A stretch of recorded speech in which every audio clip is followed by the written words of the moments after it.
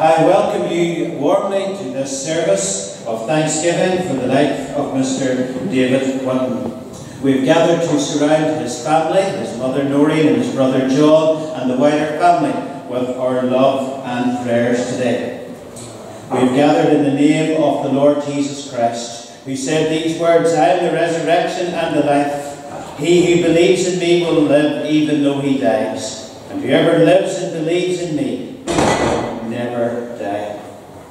We come with sorrow and grief in our hearts, but also with thanksgiving that God is with us to comfort and to help us and to strengthen us. Today we are faced with death like never before and our own mortality. And so as we gather here today, may we know that God is with us, Jesus who died and who rose again, the living God. We turn now to sing our opening hymn, which is on your order of service. So together we stand and sing, "Nearer, my God, to thee." Let us sing to God's glory.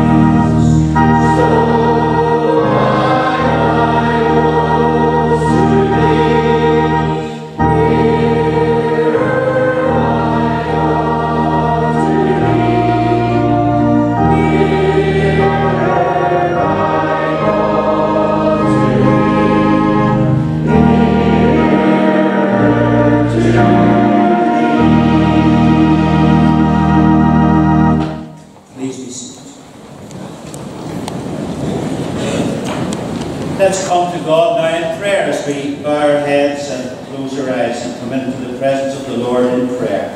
So let us pray.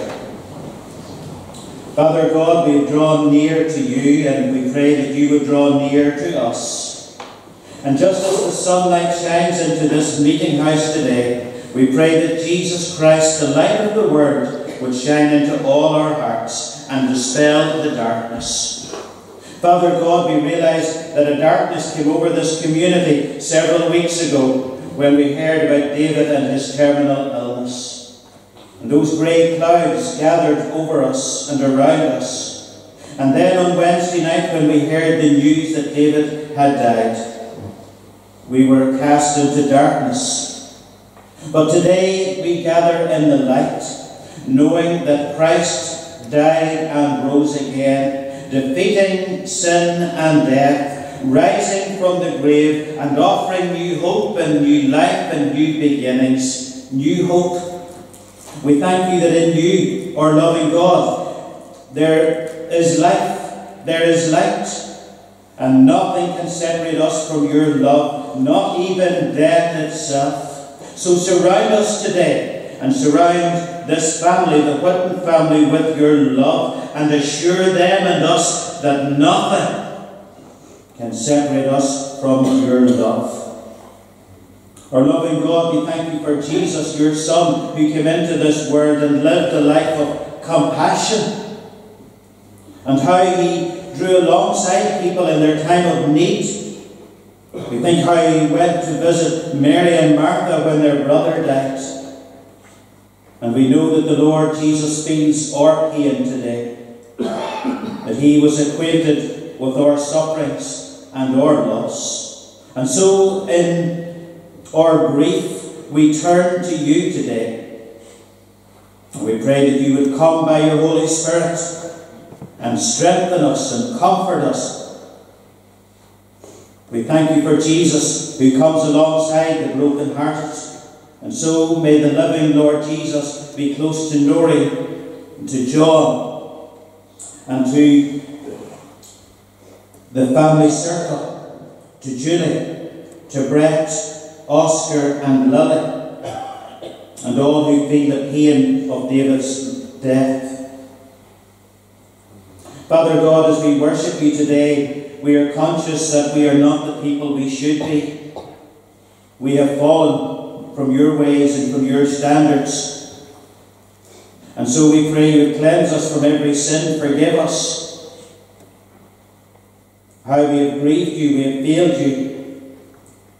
So come by your Spirit and be present with us and free us from our sin and set our eyes on Jesus, who went to the cross for us and shed his precious blood so that we could be forgiven.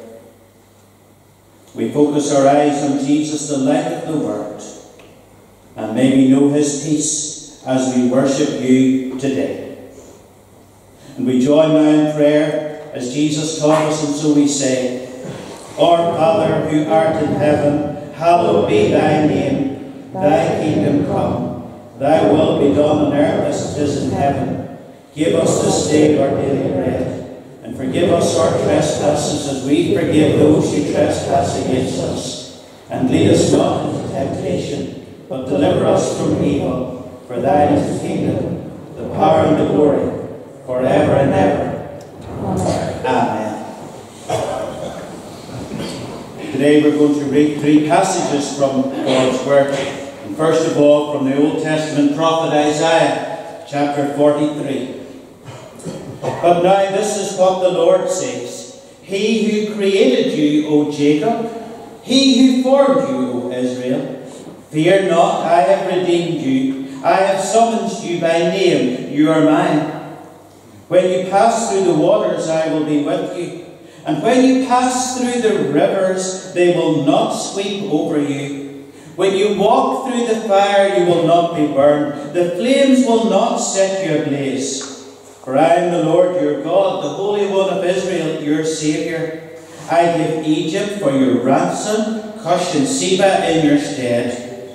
Since you are precious and honoured in my sight, and because I love you, I will give men in exchange for you, and people in exchange for your life. Do not be afraid, for I am with you.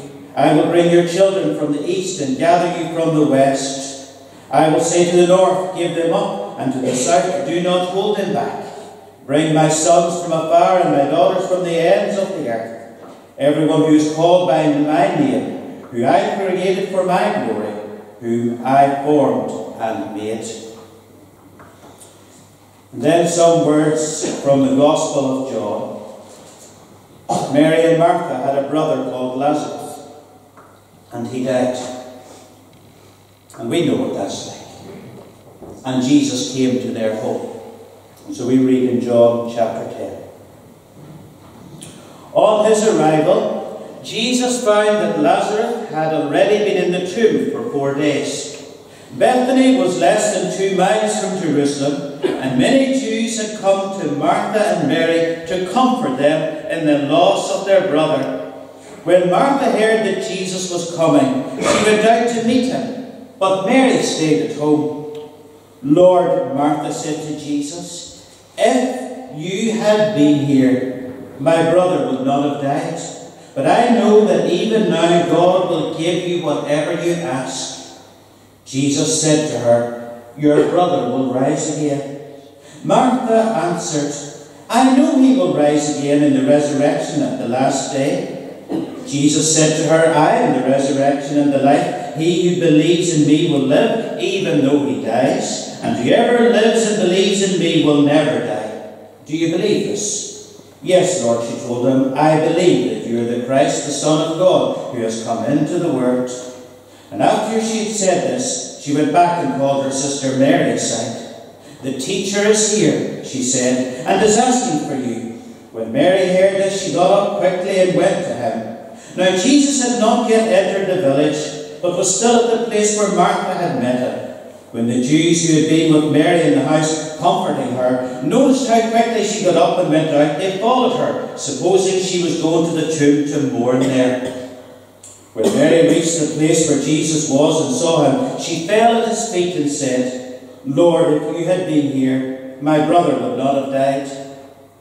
When Jesus saw her weeping, and the Jews who had come along were also weeping, he was deeply moved in spirit and troubled. Where have you laid him? He asked. Come and see, Lord, they replied. Jesus wept. Then the Jews said, see how he loved him. But some of them said, could he he who opened the eyes of the blind man, not have kept this man from dying? And then finally today, some words from the Apostle Paul as recorded in the book of Romans, chapter 8. What then shall we say in response to this? If God is for us, who can be against us? He who did not spare his own Son, but gave him up for us all, how will he not also, along with him, graciously give us all things? Who will bring any charge against those whom God has chosen? It is God who justifies. Who is he that condemns? Christ Jesus, who died, and more than that, was raised to life, and is at the right hand of God, and is interceding for us. Who shall separate us from the love of Christ? Shall trouble, or hardship, or persecution, or famine, or nakedness, or danger, or the sword? As it is written, for your sake we face death all day long. We are considered as sheep to be slaughtered. Knowing all these things, we are more than conquerors through him who loved us. For I am convinced that neither death nor life, neither angels nor demons, neither the present nor the future, nor any powers, neither height nor depth, nor anything else in all creation will be able to separate us from the love of God that is in Christ Jesus our Lord. Amen, and we thank God for these readings from his word. We're going to stand and sing our second hymn today. God sent his Son, they called him Jesus. He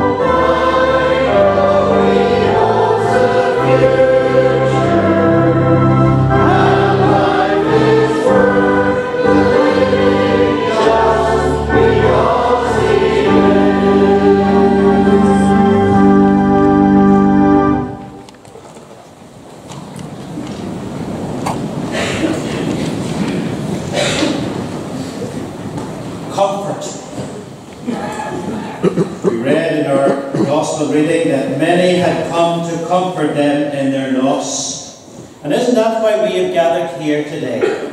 Many people have gathered to comfort you, Noreen and John, on the loss of your son and your brother. Many people have gathered to comfort you in your loss, because you have lost someone that you loved. You have lost your son, you have lost your brother-in-law, your uncle, your cousin, your nephew. And we acknowledge that it is a loss, because someone of that 52 should not die. Goes against the grain, doesn't it? And it is a loss, and we feel the loss, and we surround you, Noreen and John and Julie, Brett, Oscar and Lily. You have all lost. You have lost a good son, Noreen. He was always there with you, and you were always there for him. You have lost a good brother, John. You have lost a good brother-in-law, Julie. You have lost a good uncle to Brett, Oscar and Lily. And cousins and aunts and uncles have lost a good nephew. And we want to take a few moments today to remember David's life. David was born here in Drumleaga just around 52 years ago, to you, Noreen, and to your late husband, Joseph. He attended Drumleaga Primary School and then attended Castledare Secondary School. After David left school, he secured employment in SuperValu in Oma, a position I think he held for 30 years. And Joe brought David in and out to work, and then, sadly, when Joe died, David started to thumb a lift, and I think that's where many people got to know David. He was a familiar figure on the roads in the morning and the evening, and sometimes even, I'm told, David, he even walked to Oma. It's long enough in a car, never mind walking, but that was David.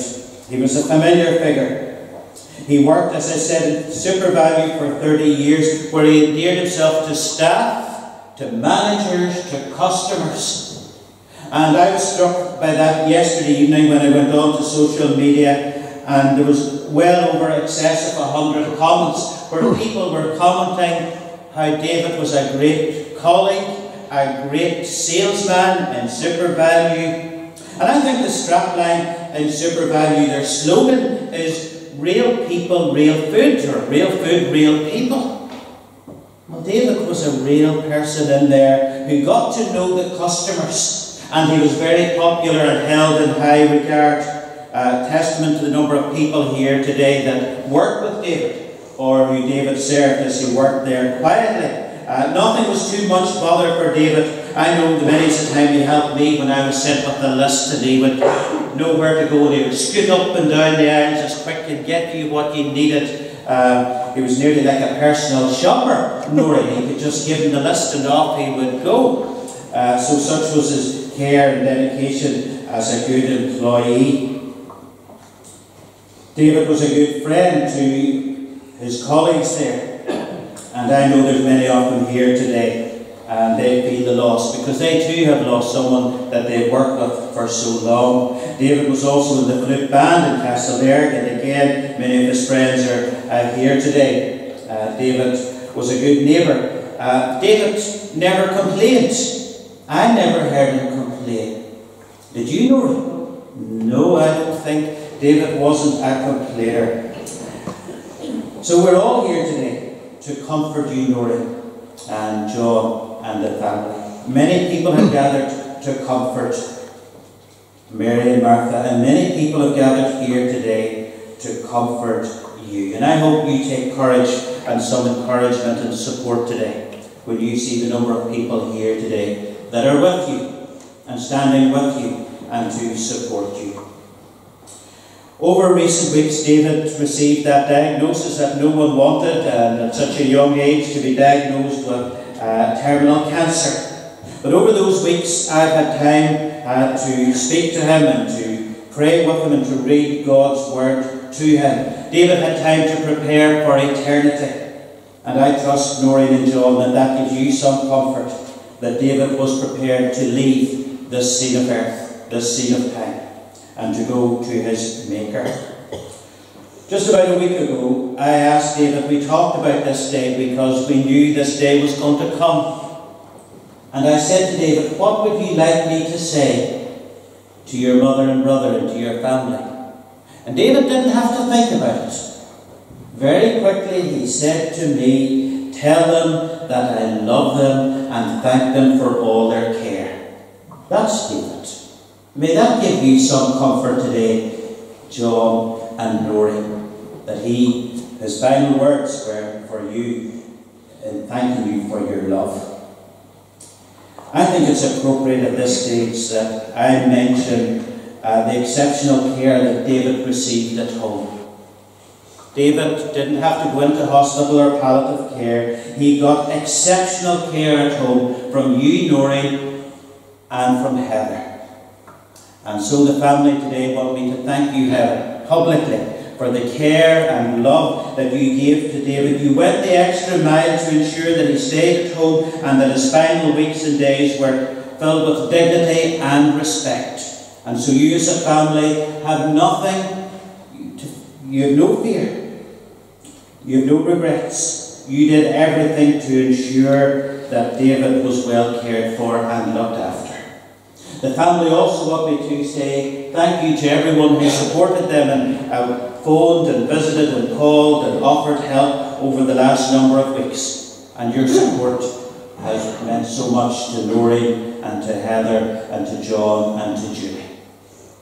Comfort is the first word. The second word that I have for you today is confusion.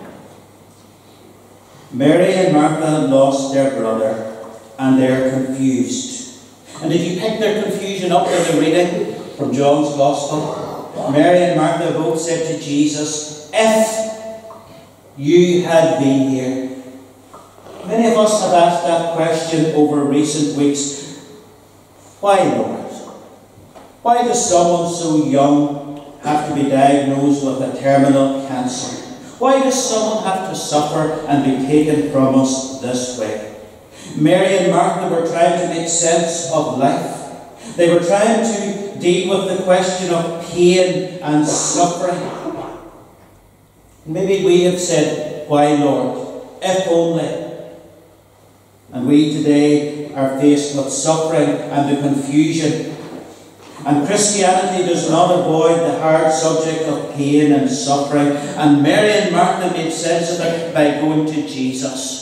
And life only makes sense, even with the hard questions of life and in those difficult places, by turning to Jesus. And that's where Mary and Martha went. And that's where we need to go. Go to Jesus. The tragic twists and turns of life, illnesses and death and other things can shake us. We need to go turn to Christ and He will give us the strength. Life can be confusing. Life is unfair at times. Life is uncertain. There is confusion.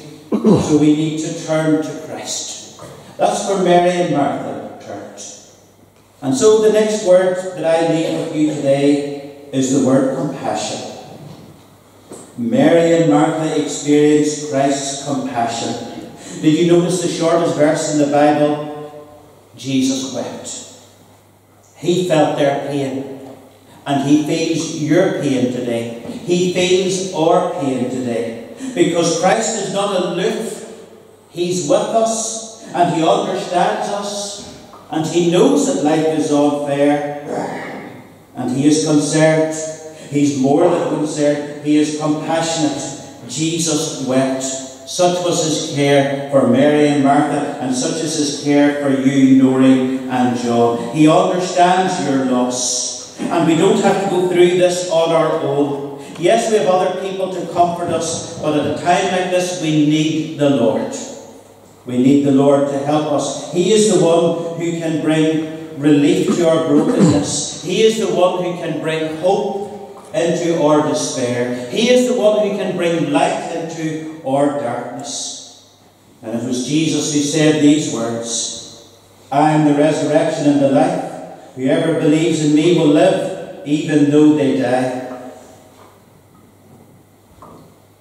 Whoever believes in Him will live, because there is life after death for those who believe in Jesus. And that is our Christian hope. And that is why we meet here today, because Christ died on the cross to take away our sin. There was no one else could do that. No one else will die for you but Christ did. And Christ rose from the grave, offering us new life and new hope. Living, he loved us. Dying, he saved us. Buried, he carried our sins far away. Rising again, he justified us freely forever. Jesus is compassionate, and it's to Jesus that we turn today. Jesus is the one who can draw alongside us, and he is the one who can help us in our grief, in our loss, and in our pain. Jesus is the resurrection and the life, and he said to Martha, "Do you believe this?" That's the question I pose to every one of us here today in church. Do you believe this? Do you believe in Jesus who died for your sins? Do you believe in Jesus who rose from the dead again? Do you believe this? And when we believe in Jesus and truly trust in him in a personal way, then we can look forward to being with him at home in heaven. And so today, our three words: comfort. Jesus is the one who will comfort us. Jesus is the one who comes into our confusion. And finally, Jesus is the one who is full of compassion and gracious, and invites us to come to him and to trust our lives into his care. And as we do that, he will lead us on. Amen. Let us pray. O God, our Heavenly Father, we gather today with our memories of David Whitton. We take a moment in silence to remember David. Maybe it's a son, a brother-in-law, an uncle, a nephew, a cousin, a work colleague, a band member, a neighbour, a friend.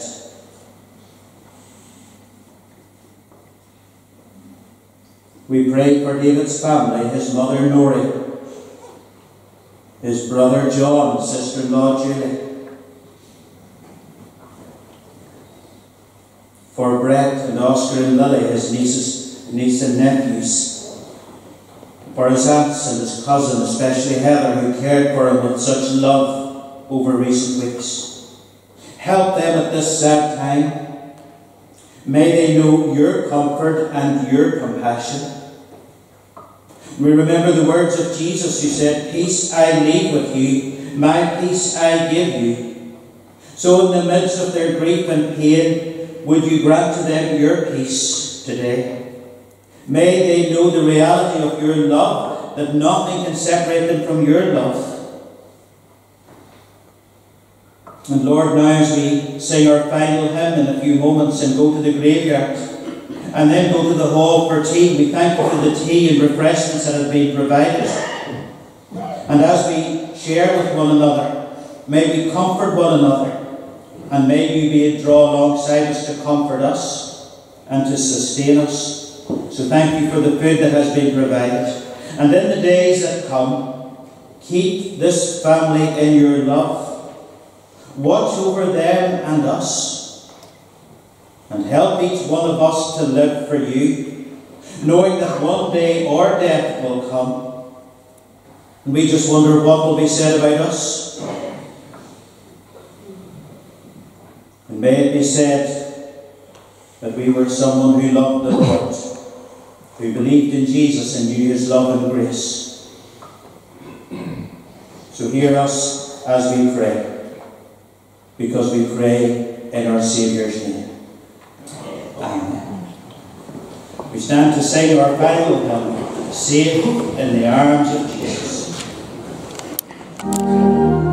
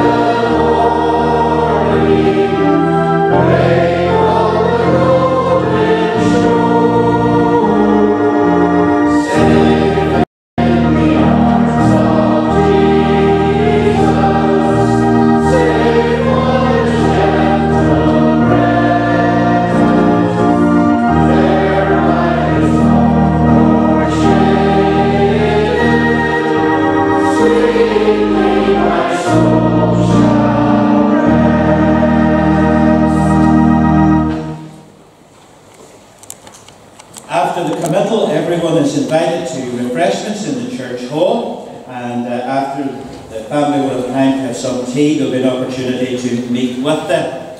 If you don't want to go to the committal, you can make your way straight through these doors and through the foyer and into the hall, and tea will be served for you, and we will join you very shortly.